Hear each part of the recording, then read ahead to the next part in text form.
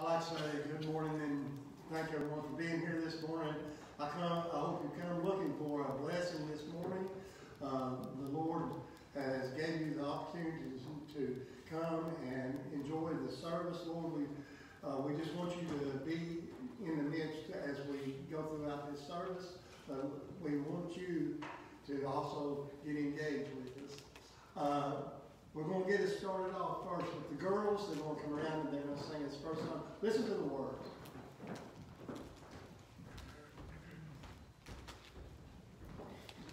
Some people that we love dearly have been asking for the last couple weeks for a couple songs. We're going to break them up so that you don't have a just us show. We want you to sing too.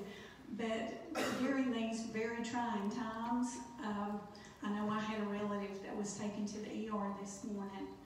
We've got a lot to give to the Lord, and I think as a Christian, that is the biggest thing you have to learn is to hand it to Him and not keep carrying it with you.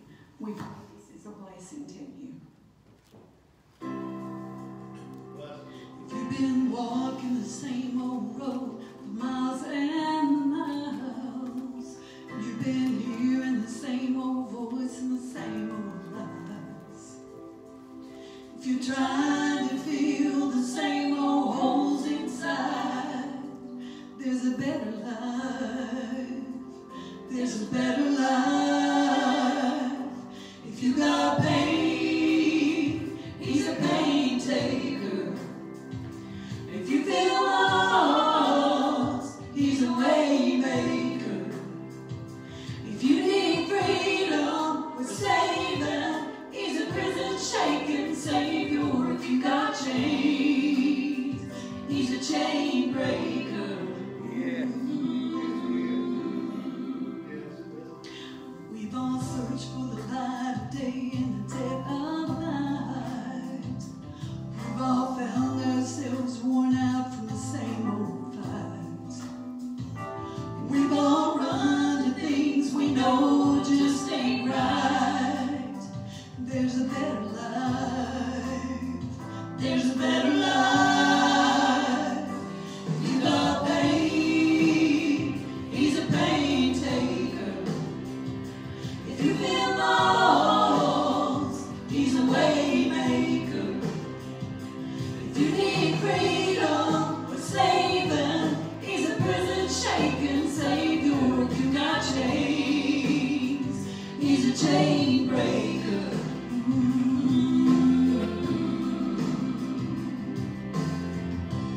If you believe it, if you received it, if you can feel it, somebody testify. If you believe it, if you received it, if you can feel it, somebody testify. If you believe it, if you received it, if you can feel it, somebody testify. You got pain, He's a pain taker. If you feel lost, He's a way maker. If you need freedom or saving, He's a prison shaking Savior. You got chains, He's a chain breaker. Oh, you need freedom or saving, He's a prison shaking Savior. You got chains, He's a chain breaker.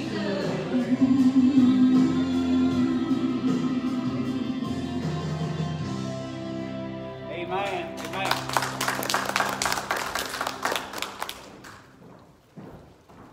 Thank you all for that song this morning. Good morning, everybody. It's good to see you in church. And welcome to Kellytown Baptist Church. Good to see some of our folks I haven't seen in a while.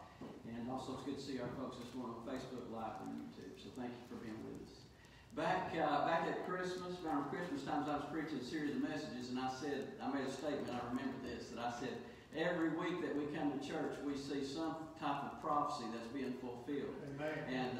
And what can we say that now? So this morning I say this, that this world is just gone in a direction, and that's very discouraging. But it's very encouraging this morning that we're that much closer to home. Yeah. And so that's what we're going to praise and worship the Lord for this morning. We're on a journey. We're just passing through here. And we're going to be leaving here before long. So let's pray this morning. Father, we just want to thank you, Lord, for your house this morning. Thank you, Lord, that we can come and we can leave the world outside those doors out there, and we know it'll be waiting on us. But this time, Lord, our minds and hearts will be on you. Just thanking you, Lord, for every step that you've directed us this week, for watching over us, and for being with us. And we just want to praise you for that this morning. That's what our songs and our preaching will be about this morning, be praising your name. So, Lord, I pray for each person that's here this morning, those that are watching. I pray you just meet their need, whatever they're dealing with. I pray, Lord, that you would just manifest yourself to them. It's in Christ's name we pray. Amen. Amen.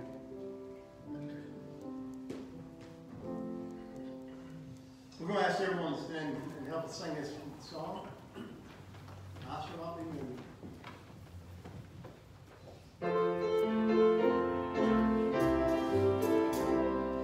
Glory, hallelujah, I shall not be moved. Anchored in Jehovah, I shall not be moved. Just like a tree planted by the water, I shall not be moved. I shall not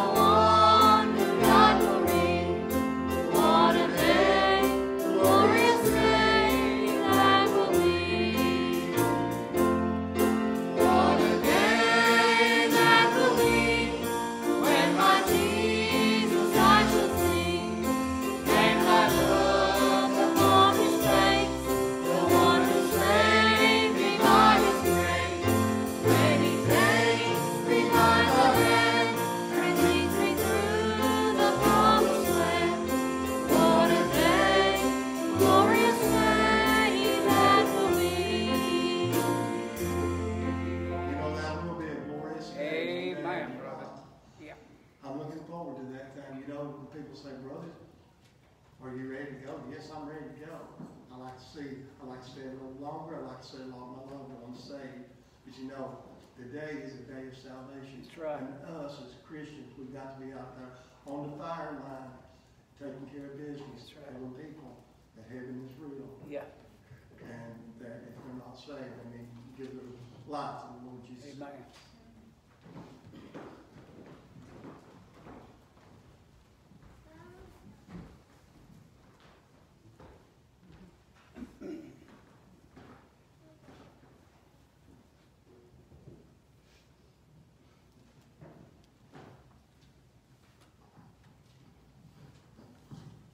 We love you, Miss Sharon.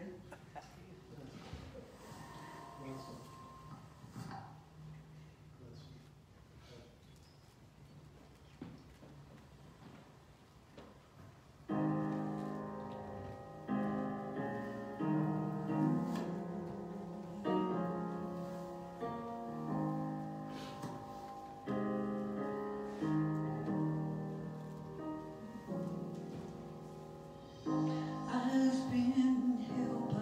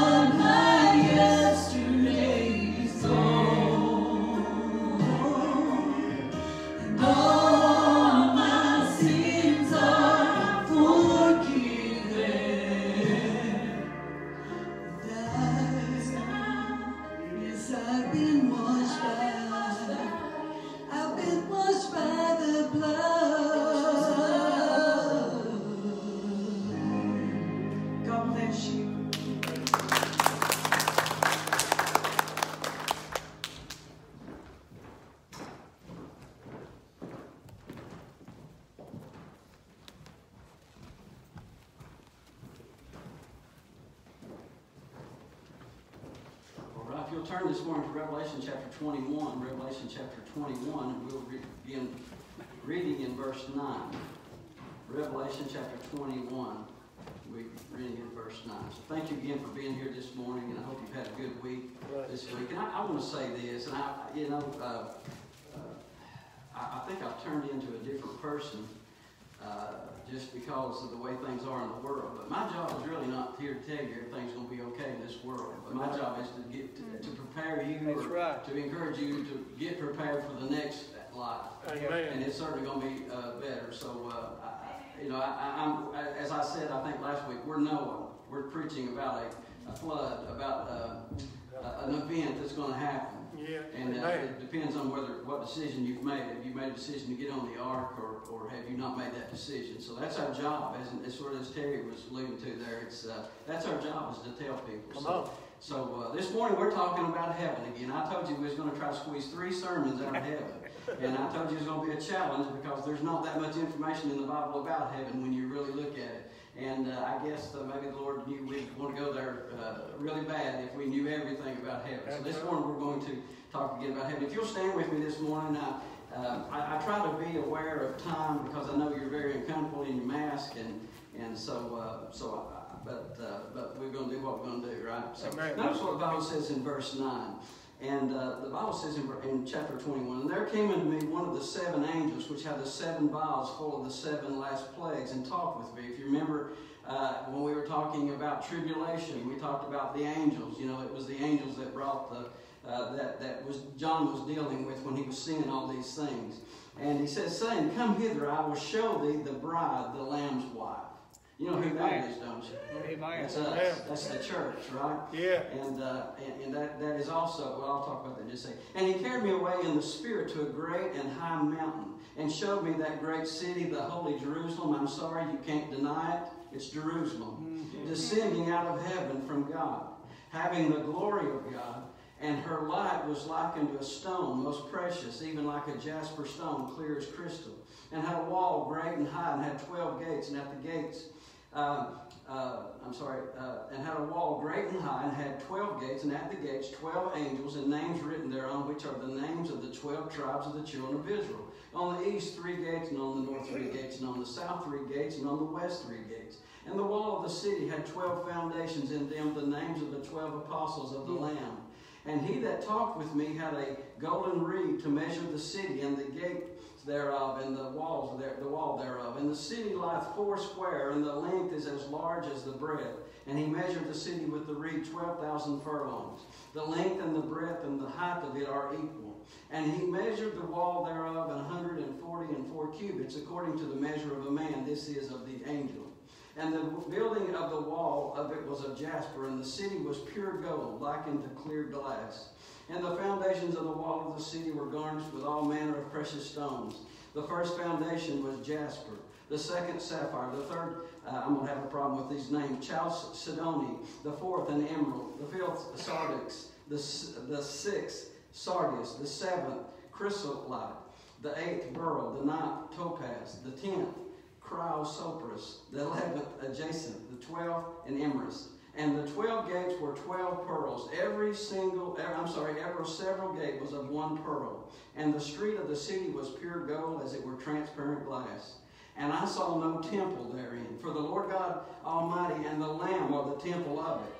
And the city had no need of the sun, neither of the moon to shine in it, for the glory of God did lighten it, and the Lamb is the light thereof. And the nations of them which are saved shall walk in the light of it. And the kings of the earth do bring their glory and honor into it. And all the gates of it shall not be shut at all by day, for there shall be no night there. And they shall bring the glory and honor of the nations into it. And there shall in no wise enter into it anything that defileth, neither whatsoever worketh abomination or maketh a lie, but they which are written in the Lamb's book of life. And all of God's people said, Amen. Father, we thank you, Lord, for this word this morning. Thank you, Lord, for a place. And I pray, Lord, you'd make it real to us this morning in our hearts and minds. I pray you'd just speak to our hearts, that Lord, just that we would appreciate what you are doing and what you have done for us. So I pray, Lord, for the ones that doesn't know if they have eternal life, the ones that do not believe in an afterlife, I pray you'd use this scripture this morning, or I pray you'd use something just to speak to their heart. So pray, Lord, you'd minister to us, even though I trust that most of these folks are on their way to heaven. I know we still have issues and problems in our lives. So I pray you'd use this scripture this morning to minister to us. It's in Christ's name we pray. Amen. Amen. And you may be seated. This morning we're talking about heaven. If you remember last week we were talking about the citizens of heaven, and we talked about the people who will be there in heaven. And I talked a little bit about we described the people there, and I'm going to say I said this, and I want to stay on it just a second. Who's going to be in heaven? And I said this, that it's going to be people who have put their trust in Jesus Christ. You know, Jesus says this, that no man comes to the Father but by me. Amen. And so there's only one way to heaven, and that is to believe in to believe in Jesus Christ, to follow Him. So it's only going to be people who have put their trust in Jesus Christ that will be in heaven. Amen. It's not going to be a place that I've partied my life away and now it's time to go rest. I don't know how many funerals I've done and how many times I've heard Vince Gill sing, "Go rest high on that mountain." And sometimes I think, boy, I hope that's the truth. Because we said last week, sometimes that's not the truth. Just because we say, "May you rest in peace," or he or she is in a better place, that does not mean that is the truth. Amen. And so in heaven, we'll be full of people who have put their trust and put their faith in Amen. Jesus Christ. And also, and we read it there a little bit, it's going to be a place of truth. Did you know that? It's going to be a place of truth. Who's going to be in heaven? It's going to be people who have put their faith in Jesus Christ. How do you know who you are this morning? Well, I want you to look at this scripture, and I hope we've got this up in 1 John chapter 5. And there's a scripture here that I want you to look at. And let me tell you who's going to be in heaven. People in heaven will be people who have the love of God in their heart. Because people are going to say, you know, and I've asked a lot of people this, if you were to die today, do you know where you would spend eternity? And people say, no, I don't. And then I would say, well, you know, you have to put your faith, you have to ask Jesus Christ to come in your heart. Oh, I've done that. It's almost like it's just sort of a thing that you do and you automatically get to heaven. But that's not the case. The case is simply this, is when you accept Jesus into your heart, there is a work that begins to take place, and there is a change over your lifetime. Now, obviously, when you've first been saved, you're not going to have some of the things that you will as you get older. And I know in my own life, I've certainly changed. There's been things, and that's why we have to be able to forgive. And I want you to notice what this scripture says. Whosoever believeth that Jesus is the Christ is born of God. So we've already said that. People in heaven will be people who believe in Jesus Christ. And everyone that loveth him that begot, loveth him also that is begotten of him. It's simply saying this, the one who begot Jesus is God. Yeah, everybody believes in God this morning, don't they? I mean, you ask everybody, yeah, there's a God. But believing in God is believing in Jesus Christ. Yeah, now, the second verse is this, and this gets a little bit more, notice what this is. But by this, we know that we love the children of God, when we love God.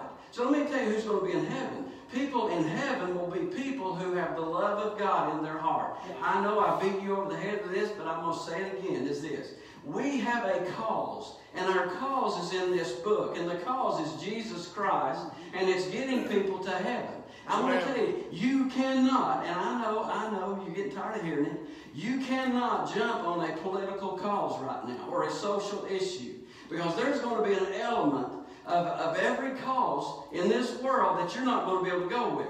It's going to be like this. It's going to be like wearing a shoe that don't fit. You say, well, I'm for this. I'm for this. Yeah, but I'm not for that. But you can't engage in that cause if you can't. Does everybody understand? Whether it be a political candidate or social justice or whatever. Listen, God has already covered it all. God says this. God says this. God says that you are to love your neighbor as you love yourself. He did not say it mattered what color they were or what race they were or any of those things. God has already covered in His Word the way we are supposed to treat our neighbors. Amen. Now, what we have today is we have a society trying to achieve that without the love of God. We've taken God and taken Him out of our country, out of the world. I mean, you can't force that on me. Right. But there's only one way to love. And the way you know if you're going to heaven is if you love the children of God Notice what comes first. It didn't say that you love God, but it says when you love the children of God, then we know that you love God. I mean, that's what the verse says, does it not? And so what we see is society saying, you know, we're going to legislate that you love this person or that. It's not going to work. It's not going to work. I'm telling you, it's a dead-end street. Don't jump on those social issues. We have a cause, and the cause is Jesus Christ trying to get people to go to heaven with us. Yeah. And I like this story. The story is of Moses. And the children of Israel are about to go to, they're about to leave Egypt, and they're headed for the promised land. Well, Moses' father-in-law wasn't even going to go with them. And so finally Moses says, look, why don't you just go with it? You know the lay of the land. You know where we're going, everything. You're going to be a big asset to us.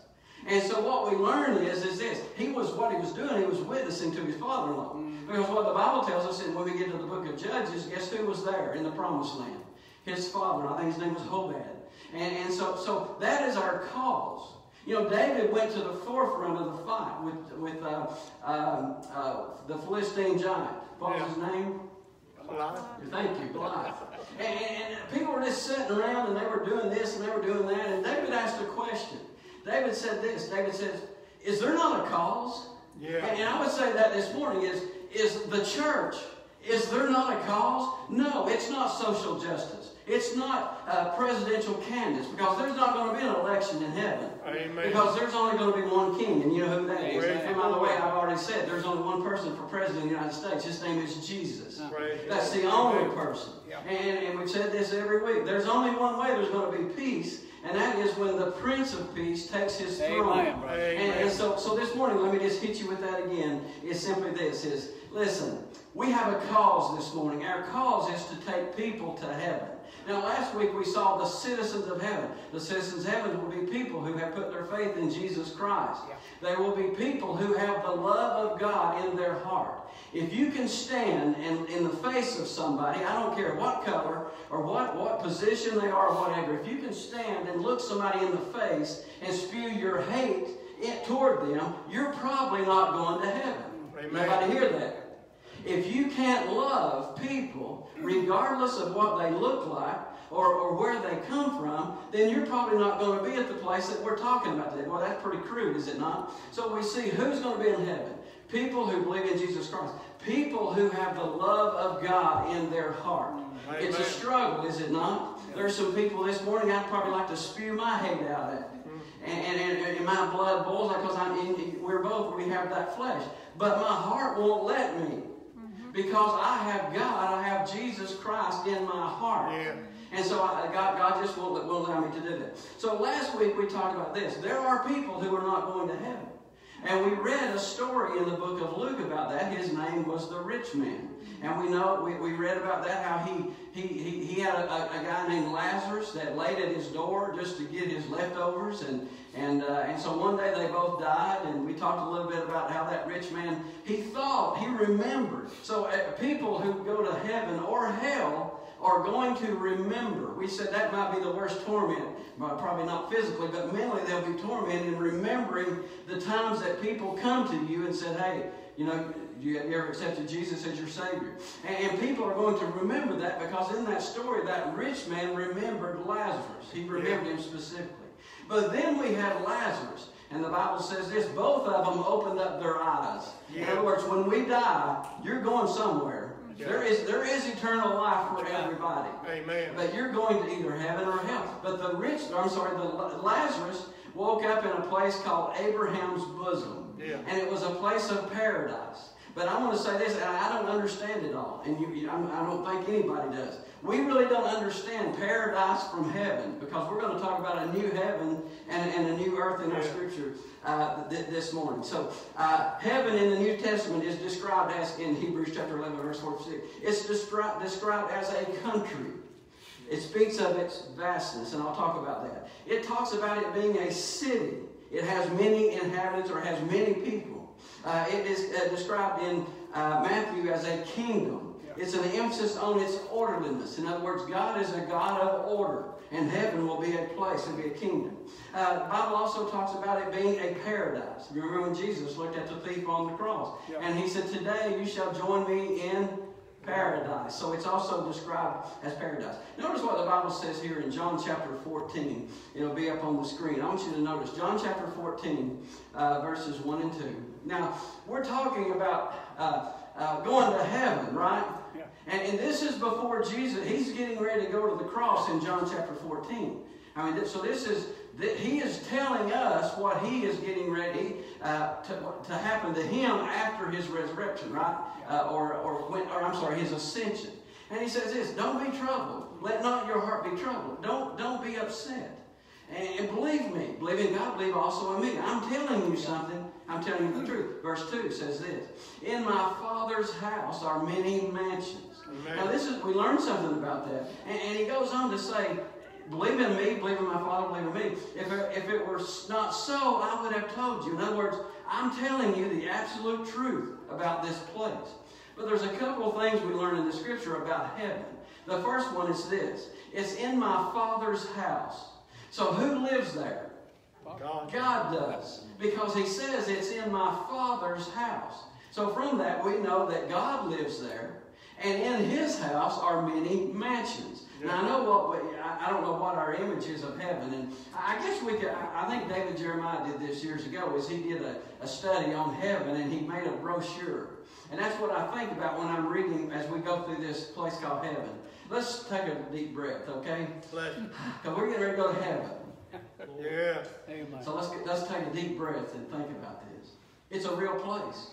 Amen. Yeah. Praise the Lord. Jesus says it's a real place. And we said this last week. There's people there.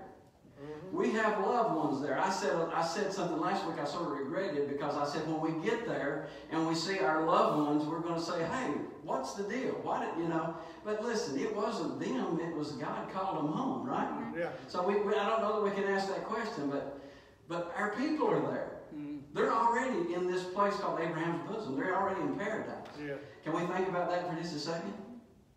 Wow. You know what's wonderful is in 1 Thessalonians chapter 4, the Bible says, talks about the dead in Christ shall rise first, and then we shall meet them in there. And so shall, listen to this verse, listen to this phrase, and so shall we ever be with the Lord. Listen, Amen. So shall we. Yeah. Praise the Lord.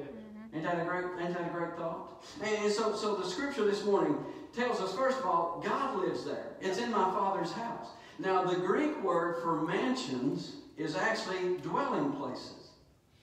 In heaven, when we get there, we're going to have a place to live. Yeah. Okay? And I'll give you the size of it in just a minute. We'll go ahead and write the deeds out if you want to. All right?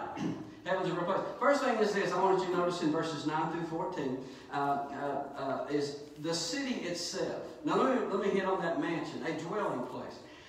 It said that when an Israelite son got married, the father would add a wing onto the house. And it reminds me of when we go to Guatemala, because in Guatemala there's the whole family, I mean the cousins and everybody live in the same house. And basically what they do, they have a house built here and they have like a garage in the middle and they build off of that. Okay? And so Jewish culture says that maybe that's what this is, but it's a big one. Okay? In other words, we're all going to live together. And maybe it's going to be built around our Father's house. That's a good thought, is it not? So the city itself, the characteristics of this city follows the same patterns of cities that John was familiar with. It has a foundation. It speaks of permanence. Heaven's going to be for eternity, right? Amen. Which is different than the tents that pilgrims and strangers lived in. You've heard that said. These are tents, right? We live in tents. We're getting ready to move into a mansion. The walls and gates speaks of protection, as God's people will never have to worry about the enemy or a thief. Now, notice this in verse 12. Notice what there's going to be there. I got bad news for some people this morning. Come on.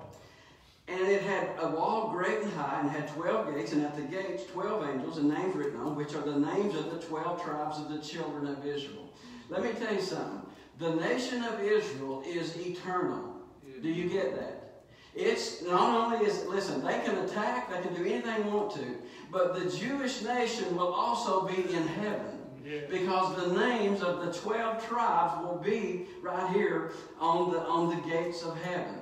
So every day when we walk by, we're going to see those names of the 12 tribes of Israel.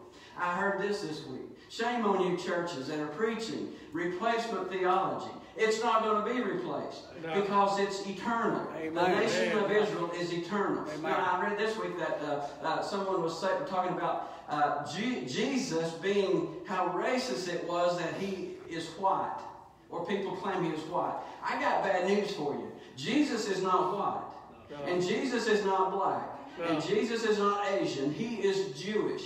He comes from a Jewish nation, and the Jewish nation will be and is eternal. It will be here forever.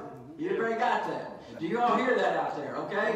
There is no such thing as replacement theology. You're not going to replace the nation of Israel. I just love that. Now notice what the Bible says. Romans chapter 11. I want you to notice this. Because for whatever reason, we are trying to get rid of the nation of Israel. I know why. Because if we get rid of the nation of Israel, we get rid of Jesus. And if we get rid of Jesus, then I'm not a sinner that he went to the cross and paid for my sin. You got that? I mean, we get rid of all that, then I am me. And so, but notice what the Bible says. Here's what's happening today. Boast not against the branches, but if thou boast, thou bearest not the root, but the root thereof. I'm sorry, the root there. Now verse 19. Thou wilt say then the branches were broken off that I might be grafted in. Here's what happened. Listen, the people in heaven will be people with humility. If you don't know today that you're a sinner, you are lost, you're on your way to hell, then you're not going to heaven. Amen. Because there had to be a time in your life when you realize you're lost. There also has to be some humility. Know that you weren't the first. The Jewish people were the first. Yeah. You got that? And this is what the scripture is saying is, we were grafted in. We were grafted in to the nation of Israel, to the Jewish people. Yeah. They were the first. We were the second. Can you handle that? Or does it sort of choke going down? I like this story. In Matthew chapter 15, there was a woman. She was a Gentile woman. And she was standing on the roadside and she waited for Jesus. And when Jesus come by, she says, thou son of David, have mercy on me. Now remember, she's a Gentile. And it was really, to say thou son of David was a Jewish statement. That's what they said, right? The son of David. And so Jesus gets into this conversation with her, and he says this. He says something that is shocking. He says, I am not sent but unto the lost sheep of the house of Israel. And the Bible says this, that she worshipped him, saying, Lord, help me. What she did was she humbled herself. Yeah. And she said, she began to worship Jesus. And Jesus said, listen to what he says. He said, it's not meet, or it's not right to take the children's bread and cast it to the dogs. Ugh. Now you talk about humility. Yeah. And she could have said, I don't appreciate that. Or she could say what she did. And she said this. She said, yes, but even the dogs eat the leftovers. Yeah. And what Jesus says, ma'am, you are a woman of great faith. Yeah. And let me tell you, we as Gentiles better have some, if you're going to heaven, you better have some humility. Yeah. Because it's the 12 tribes of Israel's names that's going to be on the gates of heaven. Now, another thing is this. Notice what that verse says. If you'll put that one back at verse 19. This is what we say. Well, you know, I mean, we try to find fault with the Jewish people, right? Because we're going to say, you know, yeah, we're grafted, but the branches were broken off. Yeah. I mean, God didn't have another choice, right? I mean, he had to graft us in. Yeah. No, he didn't have to. No, Lord. He didn't have to. But you're talking about prophetic. The branches were broken off that I might be grafted in. That, I mean, Paul tells us in Romans chapter 11, that's what we're going to say. And where are we saying it? So we're going to remember and we're going to be thankful every time we enter into those gates. Well, thank you for grafting us in. Praise the Lord. So the second thing, I want you to notice what the Bible says in verse 14. If you're going to heaven, you better get used to the fact that we were second. Yeah. The Jewish people were first. Everybody got it? And they're going to be eternal. Yeah. The second thing is in verse 14. Notice what it says. And the wall of the city had 12 foundations, and them the names of the 12 apostles of the Lamb. Listen to this. The 12 apostles were the founders of the local church. Yeah. The local church is eternal. Amen.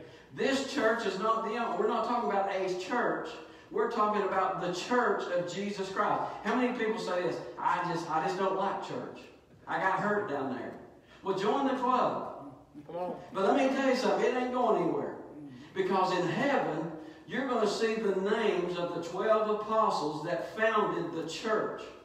So if you are not into corporate worship, you need to reassess, are you going to heaven? Because it's always going to be there. Is everybody good with that? Boy, this is really good this morning. Amen. So this is the characteristics of heaven. The first thing we see is this, is the city itself. Now, do you not like that where it says the church is called the bride? Yes. Because God thinks it's beautiful. Hey, are we perfect? No. I don't think so. But you know what? God still thinks we're beautiful. Yeah. Right? And Jesus, we're His bride. Yes. Amen. Okay? If it happened to you in church, you better get over it. Amen. Because the church is not going anywhere. It's eternal. And God loves it. The city itself. The second thing is this. The size of this city. Well, I'm going to tell you something. Heaven is big. Verses 15 through 17. And he talked with me in a golden reed to measure the city and the gates thereof and the wall thereof. And I'm going to hurry up here and just say this. That the city measures 1,500 square miles. But it's a cube. And I'm not a mathematician. Maybe some of you find. Listen to this. It's 1,500 square. It's 1,500 miles squared. Mm-hmm. Do the math. It's not 1,500 times 1,500. No. It's 1,500 squared. Mm-hmm. Everybody got that? Yeah. That's somewhere around 3 billion square miles. Which means this. They say that 90% of the population of the world is living right now. There's about 5-point-something billion people in the world. Maybe close to 6 billion people in the world by now. If let's say half of them, if half of us go to heaven, then everybody will have a square mile to yourself. You're going to own a square mile. Is that enough to plant grapes on? Yeah. Going to be good. You know, heaven is a huge place. You got that? Yeah. It's a huge place. Yeah. Now also there is a wall around heaven. And if you do the measurements, it's about 216 feet tall. Because you have to remember that heaven is 1,500 miles high. Mm-hmm. So a wall that's 216 feet tall is not going to look very high, is it? No. But there is a wall around that city. The third thing is this, is the beauty of this city. And I don't know how to illustrate this because I can't imagine it. No. But when you read through the colors in verses 18 through 21 of jasper and pure gold likened to clear glass, and you go up down through there and you see there is, and I don't have time to go through all these, and I wish I did. Maybe we need to do an in-depth study on the colors of heaven. Maybe that would be a fourth study. Can you imagine? These are blues. They're greens, they're bluish greens, they're onyx. I mean, can you imagine? I can't imagine what heaven looks like. No, it's not in your design. But we can open that brochure this morning, and we can look, if we could just imagine. And have you ever done this? You went on vacation, you got the brochure, and you looked at it online, and you got there, it wasn't nothing like they said it was. No. But I'm going to tell you something, this place here is going to be better than the brochure. Amen. It's going to be better than brochure. It's going to be a beautiful, beautiful place. Now, I want you to notice the beauty of the city. Notice what the Bible says here. Every gate, there will be a pearl. Yeah. A pearl of great price. The story in Matthew chapter 13. Yes. Right? And do you know what the Bible said in Matthew chapter 13 is this? And maybe I'll just I'm going to go ahead and get into my last point. It's found in verses 22 through 27. Is the worship, I put the worship of the city. We're not going to worship the city. Let me say the worship in the city. Amen. Now notice here. Let me tie these two together. The first thing is this. Every gate will be a pearl. In Matthew chapter 13, Jesus said there was a man who sold everything he had to buy a pearl of great price. And that pearl is you and I. Wow. Because see, the pearl is simply a gem, or whatever you call it, a jewel, that was made from an irritating piece of sand. That's right. Yeah. Right? Yeah. And that would be me. and so we're going to be reminded, if we had a memory, it's going to be in honor of us. Yeah. When we walk into that city and we see that pearl, we remember that there was a man who bought a pearl of great price, and he gave everything he had for it. Yeah. But also notice this, what the Bible says. As when we walk down those streets, the streets are of pure gold. Praise the Lord. Can you imagine this? And notice what it says. It was transparent glass. Now, I don't know what I'm going to look like. I hope I have more hair, and I hope maybe I'm a little taller or something, when I get to heaven. I don't know. But whatever I look like, I'm going to be able to see myself. Yeah. And I'm going to know that I'm not the person that I used to be. Praise the Lord. And that's what this is about. Is going to heaven. There's a change. There's a change. But I want you to notice, and my last point is the worship in the city. Notice in verse 22. There's no temple there. There's no church. Because the whole thing is a church. Yeah. You see that in verse 22? I saw no temple therein. For the Lord God Almighty and the Lamb are the temple of it. Amen. So is the object, we know what the object of the worship is, right? Now remember, I said this week, or last week, I said that we've already spent 1,000 years with our loved ones, right? So heaven is not going to be about our loved ones. So we always say, I can't wait to get to heaven to see that. And I know, I get that. We're not going to rebuke ourselves for that. Because yes, it's important, is it not? That there will be no separation. But at this place, there will be worship. Praise the Lord. We know what that is, do we not? Have there been times in this building right here where we just felt the presence of God? Yeah. There was a Sunday night here, back when we were normal. There wasn't that many people here, was there? And I think it was Keith and Debbie was singing. Imagine that. They were singing a song, and there was something that happened in this place. Do you guys remember that? And there was people who got up and started coming to the altar. And I'm looking around like, I could feel it. I knew what it was. Praise the Lord. But we felt the presence of God. Amen. For that time, for that moment. Can you imagine feeling that for eternity?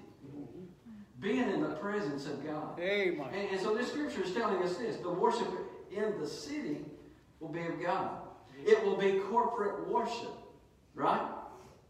There's a song that I heard this morning, and I wrote down, I'm not going to sing it for you, but I did write down one line. Thank you, I know. And the name of the song is, You Made a Way. And it goes like this. It says, when it looks like we can't win, you put your arms around us and brought us in. Yeah. Is that not what heaven's going to be? Listen, we don't get heaven. Well, we do too. Yeah, a year ago, when we were, my big ears are not holding this thing over very good this morning. And I just lost part of it. We did not, we just say things in preaching. We say things like, and I've already said this morning, there'll be no peace until the Prince of Peace is sitting on his throne. I'm not the first person to say that. That's been said throughout years. That's a church thing. Yeah. But today, do you believe that? I'm talking about the things that we're seeing in the news and we'll see this week. Yeah. So what I'm saying is, there's no way that back in the day that, I said, well, I can't wait to go to heaven. In the back of my mind, I'm thinking, yeah, but I've got things I'm going to do here. Yeah. Well, we're coming to a place where it ain't going to happen here. It's not going to get better. It's going to get worse. But the thing about heaven is this, the characteristic of heaven is simply this, is yes, there is a time right now. There's a time right this moment in our society. It doesn't look like we're going to win. It doesn't look like the nation of Israel is going to survive. We've not went into that in-depth study, but when you look at the Battle of Armageddon and the battles with Israel, it doesn't look like they're going to make it. But guess what happens? God intervenes. Amen. And when as we go through life, and the coming days, it's going to look like we're not going to make it. And we're going to make it. Praise the Lord. Yeah. Because we know what this book says at the end. Amen.